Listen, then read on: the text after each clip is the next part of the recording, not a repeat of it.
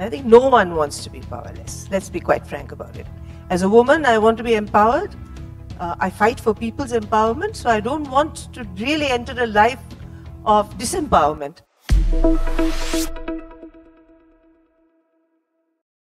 Please welcome Aruna Roy. This country was divided by a bloodbath. We built a new India on blood. We understood, I think, very deeply that religious divide can lead to extraordinary strife. Once we tamper with rationality, with facts, then tomorrow we are the victims. Let's understand this very clearly. I would like to see rationality prevail. I would like to see things happen and the causality be established properly and accurately. The biggest problem of the communist regime all over the world was that they didn't allow civil society to function. Citizenship and independence doesn't mean that I cast a vote. It means I have a right to a decent living.